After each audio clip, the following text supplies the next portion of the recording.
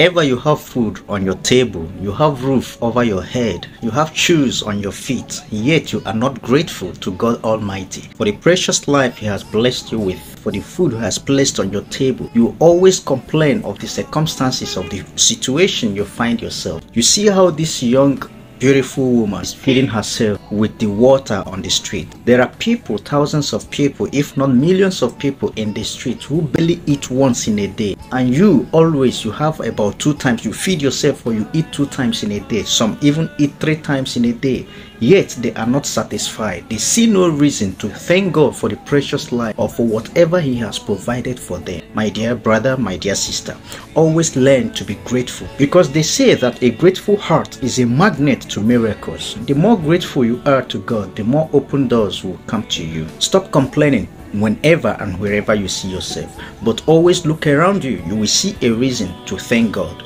for all He has done for you, for your family, for your loved ones, for your friends, for your neighbors, whatever it is. Thank God and appreciate Him, and He will do more for you in your life. See you next time.